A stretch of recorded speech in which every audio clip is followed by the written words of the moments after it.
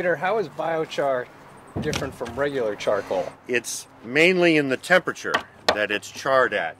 Normal, traditionally made, stinky fuel charcoal is made in slow-burning, low-temperature charcoal kilns, which burn at about 400 degrees Fahrenheit. The fire we're going to char this with is about 450 to 550 degrees centigrade. That's roughly 700 or 800 degrees Fahrenheit.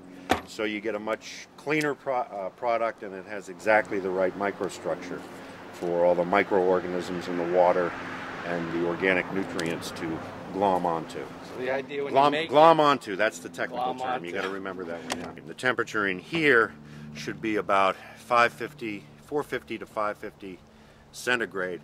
The actual combustion temperature of the flame, which is outside of this, is 12 to 1500 degrees Fahrenheit.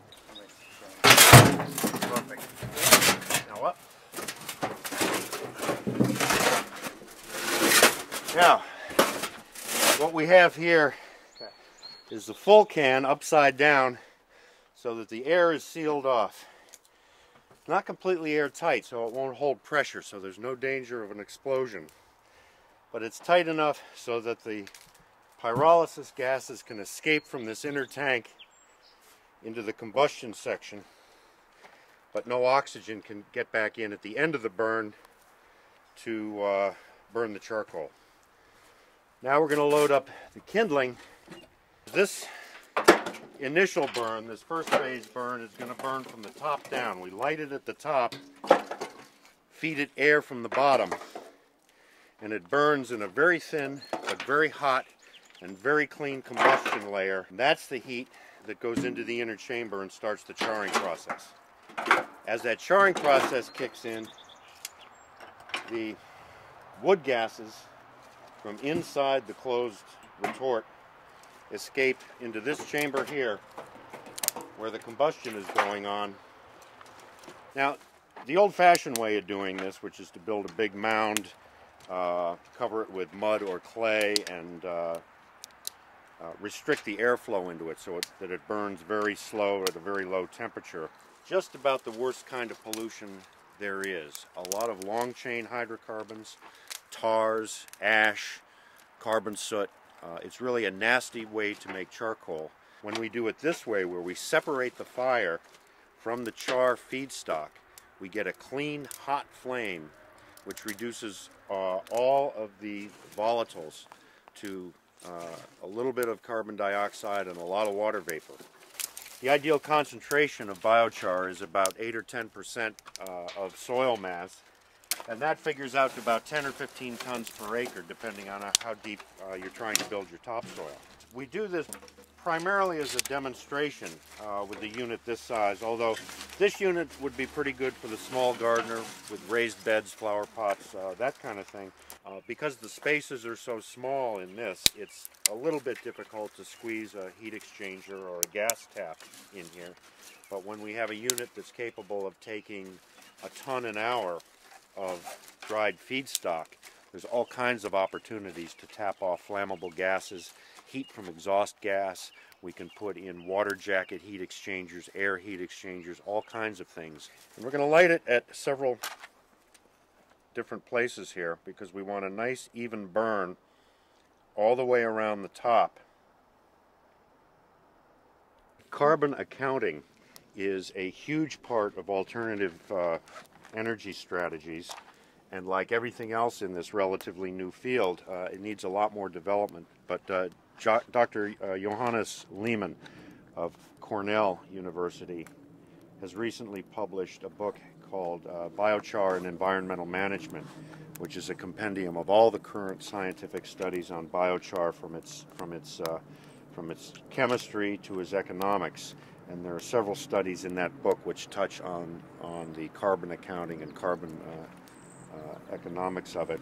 The biochar regime, or the biochar system, is an effective and highly carbon negative strategy, a way to sequester carbon in the ground essentially indefinitely by removing it from the natural carbon cycle. So what I'm going to do now is close the lid, which will restrict the air intake to these holes down that are cut in the bottom of the outside container. And that draft will be helped by the stack effect of this chimney. You can see all the smoke coming out of there now. That's because there's not really enough draft going in there to burn those gases efficiently. But when I put this stack on, it creates a siphon effect, drawing air in the air holes, mixing it turbulently and efficiently with those gases, and in a minute or two, the flue gases up here will begin to get cleaner and cleaner and cleaner until everything comes into balance and we're getting nothing out of the smokestack except absolutely the simplest compounds the fire is capable of producing, which is CO2 and water vapor. That's the best illustration I can give you of the difference between a traditional smoky charcoal burn and a modern gasifying burn. The only thing that happens now for the next, that's visible for the next 3 or 4 hours, is it'll get hotter and hotter, and it will go through a couple of phases where it produces more smoke than it does now.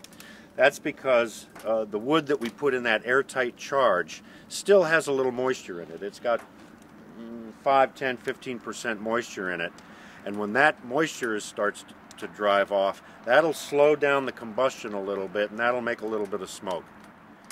We get past that stage in a couple of minutes, it gets back up to temperature so that the feedstock is gassing off pure combustible gases, primarily carbon monoxide and methane, which then oxidize into CO2 and water vapor, and we get a clean burn again. All right, here we are with the biochar unit, 3.5 hours later.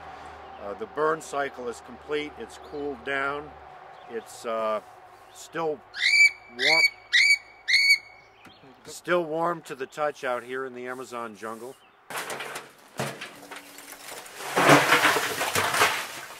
The biochar has a microporous structure, and it also chemically attracts organic molecules and water and tends to hold them in place to make them available for the plants. It has to be soaked or saturated or inoculated with all of those elements before it goes in the ground. Otherwise it'll be competing with the plants for the water, the microbes, and the nutrients, and it can actually harm the plants if it goes on raw.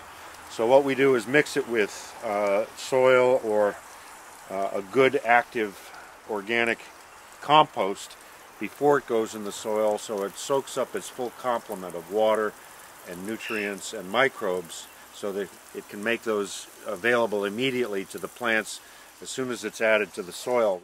At optimum concentrations, your soil will ultimately be, after some time, repeated applications of biochar, you want to work up to about 8 to 10% by weight of the soil content being biochar. With the 30 pounds or so we have here, you would add this to maybe 300 or 400 pounds of soil, which is not going to be a huge area. It's going to be a small patch of a garden, some 30 or 40 square feet.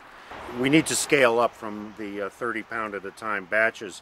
So my company, New England Biochar, has recently acquired the American rights to a retort design that was developed by a German engineer working in Burundi, Niger, India, and Peru, Mr. Christoph Adam, who has designed the Adam retort based on the same simple technology as this char was produced, but in batches of 700 or 800 pounds at a time.